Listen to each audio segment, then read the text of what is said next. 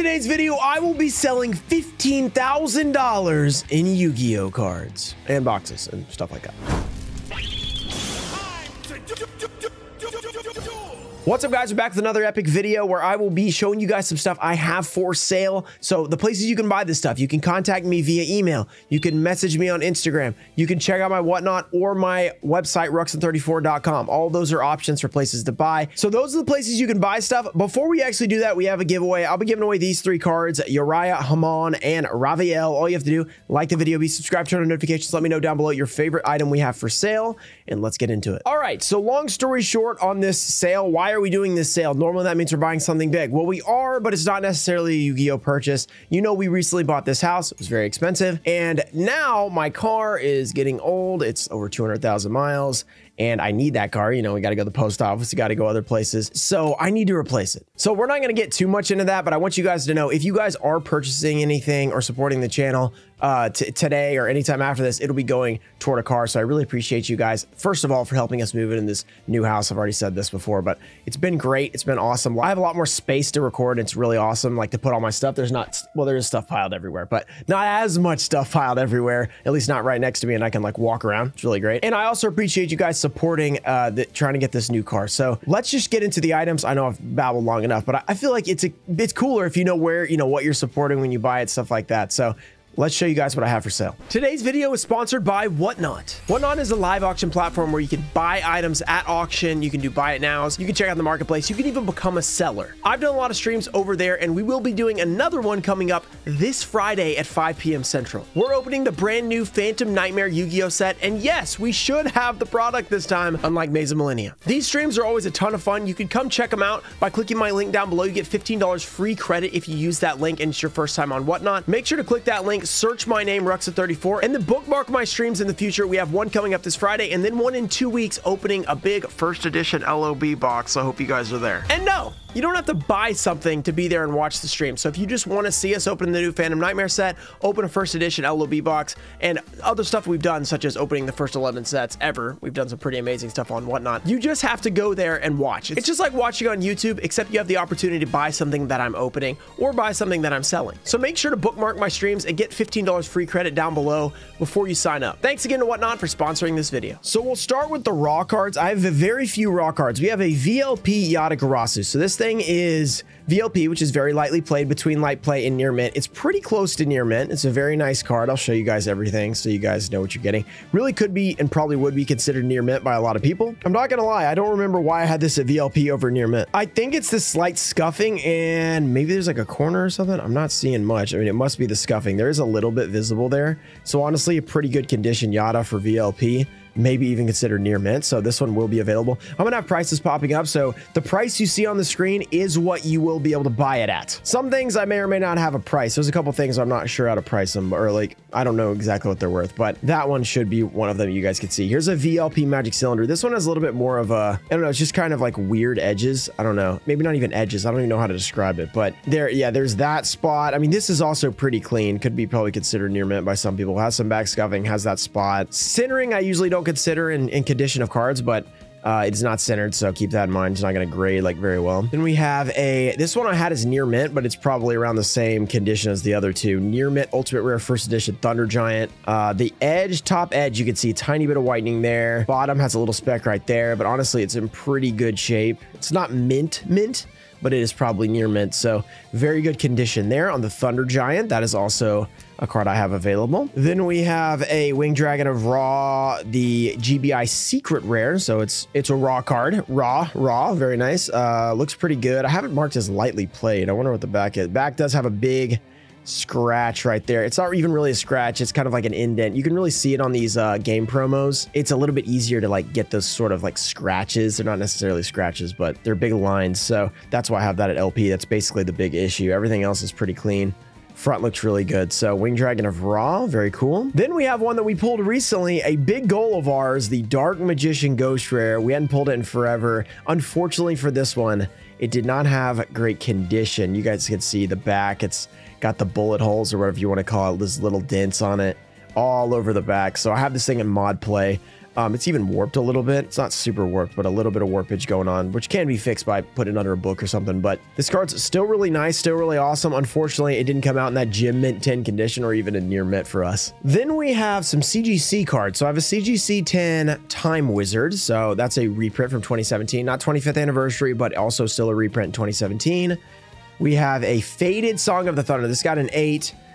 These were all in really good condition, even if they got like 8s. A lot of them, because the surface got bad because of the fading. Even they're supposed to grade errors, but they didn't really. They called it an error, I guess, but didn't give it a great grade. So Songa, it does have a little bit of scratching on this thing. That could be on. Actually, I think that's on the case. I remember getting a lot of these back like that. So that one's for sale. Faded stuff goes for crazy prices. So you'll have to make an offer on this one. I'm not gonna have a price on it, but it's probably gonna be. I think I sold a Harpy's Lady Sisters for like 400. So somewhere around there, probably. Same thing for the Suijin. The 8 versus 9, they're not going to make a huge difference on the grade. 9's better, obviously, but when it comes to the faded stuff, they're probably going to get cracked by the buyer a lot of time anyway. So they're going to be around the same price. If you get both Suijin and Songa, then maybe you get them both for the same amount or whatever. So this one's cool. Surface is pretty bad. Everything else is great. I just remember them giving Surface terrible grades on these for no reason. And then speaking of great grades, we have a Gem Mint 10 Kazijin. This was in the same lot. Somehow this gets a 10, they get 9 and 8 or whatever. But this one, because it's a 10, I mean, that a 10 faded card is pretty hard to get. So this one, I don't really know. You're going to have to make an offer. That's on the slab, by the way, all that crap they got on there. Classic, a grading company getting stuff on the slab. Who would have thought? I also have Maze of Millennia booster boxes available as well. I didn't actually grab those, but the most recent set, Maze of Millennia, I know Phantom Nightmare comes out in a couple of days, and we're probably doing a stream very, very soon. We're also doing a Whatnot stream on Friday, so make sure you come hang out for that. And a lot of this stuff, if it isn't bought, will be available on that stream as well. So keep an eye out for that. Use my link down below, get $15 for free. We also have some PSA graded cards. So here's a PSA 10 number C39 Utopia Ray Victory. So this is a Gem Mint Ultimate Rare First Edition from Judgment of the Light. Very nice card. I'm not going to talk about every single card because we do have a lot of cards. We have a Ghost Rare Blue Eyes White Dragon to go along with the Dark Magician, so you could get both. This one did get a Gem Mint 9. Mint 9, different, completely different. Did not get a Gem Mint 10. These are, I don't even know if there's ever been one graded in Gem Mint 10 because they have these little dots on there. You guys can see that. And that's why this one got a 9. So 9 might be the highest grade ever for that card. So pretty cool. Guardian Seal. This is a Dark Crisis first ed from one of our boxes we opened up. Gem Mint 10. So great condition. We have a Dark Master Zork we also pulled. This is a super rare that got a Gem Mint 10. Here's the infamous Flame Swordsman that PSA refunded me a bunch of money for, because they damaged it up here. Shout out to them for correcting an error that they made. So that was really nice of them. It sucked that they damaged it, but it was great that they actually gave me a credit toward my next thing. They could have paid me out, but I said just credit my next one. So that was nice of them. I'm glad that happened, except for the fact that I got an 8 instead of a probable 10. So that one is available. Gonna be a lot cheaper for you guys though if you want to grab it. Then we have an Ultimate Rare Tragodia. This is one we pulled out of Turbo Pack 4, graded to PSA 10. Very cool. It's the only Ultimate Rare in the set. So I don't know how many of these there are. I'm guessing the pop is not super high on this. Very cool Ultimate Rare, very classic Edison style card. Then we have Bujinki Amaterasu. This is the Primal Origin Ghost Rare, and this is not a ghost, this is the ultimate, but there's a ghost, ulti, and a secret, I think, in that set. So here's the Ultimate Rare PSA 10 first edition. Very cool. Then we have, speaking of cards that have Ultra, well, this one has Ultra Ghost Ulti in Cosmo Blazer, number 92 Hard Earth Dragon. We have PSA 10 of that. It's unlimited. Then we have a Butterfly Dagger Elma, another one from Dark Crisis. I have a lot of supers from Dark Crisis still for some reason. I don't know why, but PSA 10, very cool. Then we have the legendary Polymerization PSA 9. We pulled this out of a $1,000 pack. It's now worth probably a quarter of that. So yeah, you go ahead and grab it. You save all the $750 by just buying it for me. So very cool. PSA 9, unfortunately. I did get PSA 10 on one of mine, which is exciting, so I'm keeping that one. Then we have the Spellbook of Fate, Ultimate Rare, PSA 9. We have the Chain Destruction. A little bit of a fade going here on the PSA 9. Pretty cool.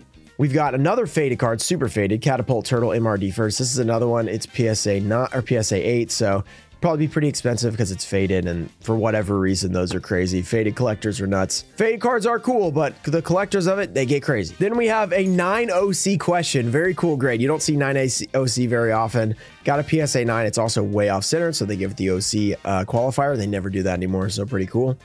Mirror Wall PSA 9 from Pharaoh Servant. Very beautiful card. We have an Infernity Destroyer PSA 9. This is from the Shining Darkness first edition. An Ultimate Rare Hero Flash PSA 9. Pretty cool card, actually. Hero Flash. You know, everybody loves heroes. It's pretty awesome.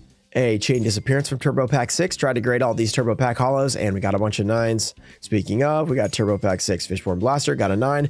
We didn't get a bunch of 9s. We got 9s and also an 8. An 8 Fishborn Blaster. We have Yellow Gadget PSA 9. I think I just had this one. I didn't actually pull it, but that's from Turbo Pack as well. Speaking of high-ranking Champion Packs, though, Champion Pack Game 6 Gem Mint 10 Blaze Accelerator. I've had this one for a while. Pretty nice card, super rare, but it's PSA 10, so that's really, really cool. So that one's available. Then we have an MFC First Ed, Too Bad It's Not Dark Magician Girl, the Amazon Swordswoman. Unfortunately, this is not the one we got out of the box because that box was brutal.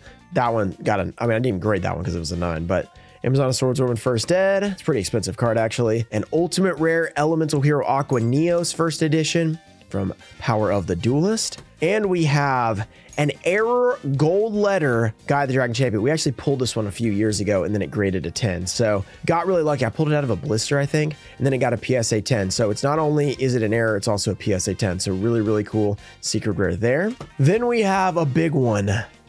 The Cyber End Dragon Ultimate Rare. So I graded this, you guys remember, several months ago and got lucky. Like, it used to be a 9, became a 10. And I thought it was a 10 the first time. I think we got gypped, but we ended up getting the 10, which was pretty amazing. This card is the most expensive card that we're selling. This one I did not pull. So a lot of time when I'm trying to decide, okay, if I need to sell something, what do I need to sell? Usually first goes the cards I didn't pull. If I pulled the card, it's almost no way that I'm gonna like sell it. If it's like one big card, like if I pulled this card, I wouldn't be selling it, but I didn't pull it, and it would, you know, it's a pretty expensive card. It would help out a lot. So Cyber End, this is a card that there's a few cards in here where once I get to the amount I need, then it's not going to be for sale anymore because I would like to keep it, but at the same time, if it helps out, you know, if it helps out in something you really need, then it's okay, and it'll go toward a good cause. Because usually, anytime I sell something like that, like I sold my Black Rose a couple years ago, PSA 10. Some of you guys don't even know that. You think I still have it. I sold it, and I have missed it a little bit, but I don't regret it because what it went toward was really important and really helpful for the channel and just everything I need to do. So I'll feel the same way about the Cyber End Dragon. I don't necessarily want to sell it, but sometimes you got to sell stuff. And speaking of stuff like that, here's something that I want to sell even less than the Cyber End, but if I do sell it and it helps out, it'll be worth it. The Yugioh First Appearance. You guys have seen this many times on the channel. It is my favorite Pokemon card ever made. I really like the card. The thing is, this card is now worth $2,800, so it's very expensive. When I first acquired it, I acquired it at a $100 value in a trade. So that was back in 2018 or 19. So that was back when cards were not this expensive.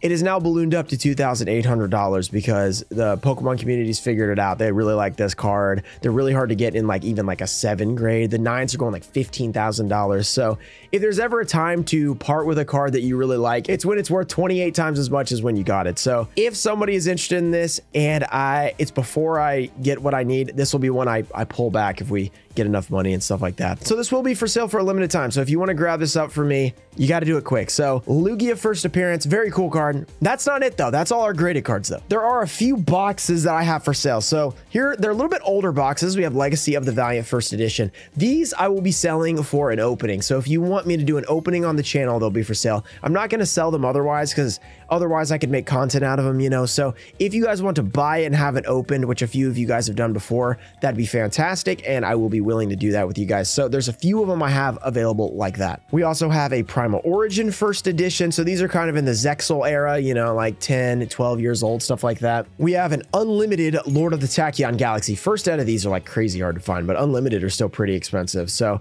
this one will be available. If we could pull that in Unlimited, it'd be cool. I've pulled the First Ed. We opened like 300 packs to get it. I remember you could actually get those packs at an affordable rate a few years ago, but now you can't even find them. Then we have a Cosmo Blazer First Edition box. So very cool box. These are boxes I've kind of had like laying around. I really like the boxes and I'm like, you know, I should probably sell them, you know, maybe for an opening or something. Then I'm like, maybe not. I've held back on my Duelist Alliance box. That box I think is going to stay in the collection. I really like the green on it. I think it looks beautiful. That one probably doesn't go up for sale ever. We also have an Order of Chaos First Edition box, so that's pretty cool as well. And Shadow Specters, not the most like desirable set, but it's aged fairly well. With how it started, people thought it was the worst set ever, and it does have some cool cards in it. I really like the Ghoster. I think it's really nice. I also have Galactic Overlord First Ed. I think we did an unlimited opening of this one time. The First Ed box is now available. This one's actually, I feel like it's like 400 bucks. Pretty expensive box.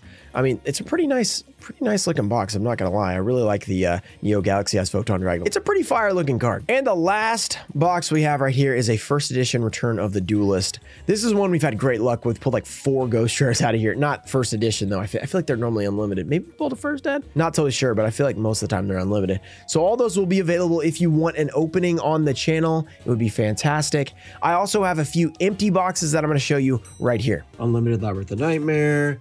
First Ed Labyrinth of Nightmare. Unlimited 36. These are all 36. We got another 36 first ed. We've opened a lot of first ed Labyrinth of Nightmare, apparently. Unlimited. A lot of 36 pack. Not so many hobbies. Some of these have sold, though. We have Unlimited Pharaoh's Servant, Rise of Destiny. Got a couple of those, which are not, you know, super crazy, but they're Rise of Destiny. They're pretty cool. Flaming Eternity, first edition. We've got Force of the Breaker. You can see we have Dark Crisis and lots of Enemy of Justice from back in the day. Those are the ones that we opened for Shining Phoenix and Forcer and never got it. And that was like 3 or 4 years ago. There's Ancient Sanctuary, Extreme Victory, Soul the Duelist, more of that. We got Tactical Evolution. Down here we got Cybernetic Revolution, Lost Millennium. What is this? Another Flaming Eternity. Anything below, I think that's all Enemy of Justice down there. We got some Legacy Darkness, Verona Guardian. Bunch of Metal Raiders. It's not all, it's just one Portuguese. The rest is other unlimited or first ed regular Metal Raiders. And I think there's an unlimited LOB down there. So all this stuff, if you want empty booster boxes, will be available as well. All right, so that's it for everything in this video. There's a lot for sale. If you guys are interested in anything, check out ruxin34.com. Message me via email. Email is better than Instagram because I can kind of keep track of it a little bit better. Instagram sometimes will like make my messages just disappear. And I'm looking for somebody. I've marked it. I have it marked and I search the name. It still doesn't come up. So do me a favor, do email, do ruxin34.com or whatnot. And I appreciate you guys supporting by purchasing anything, becoming a member, anything that you guys do, watching the channel. All that is really supportive and I appreciate you guys so much. Hopefully you guys enjoyed this. It's a little bit of a switch up. We've done a video like this, but it's been a few years. So maybe it'll be fun to see some stuff that I have for sale. If you're not someone who goes to the Whatnot streams or whatever, you can kind of just see it here. But that's about it for this video. I appreciate you guys. Make sure to subscribe to the channel for more content that doesn't involve selling stuff. We'll just be opening the brand new set tomorrow, I believe, or maybe it's 2 days. Phantom Nightmare's coming out this week. It's very exciting. It's a big set. We should be opening a lot of it. So I'll see you guys for that. Shout out to Toemfo Show, Puffins Zadoom, Ernesto Deanna, America Deutster, Ananda Show, Ian Musa, Junior Barding, Robert F, Thomas McLean, Changalang, and Adelso Garcia Jr. Thank you guys for supporting the channel. I'll see you guys next time. Peace.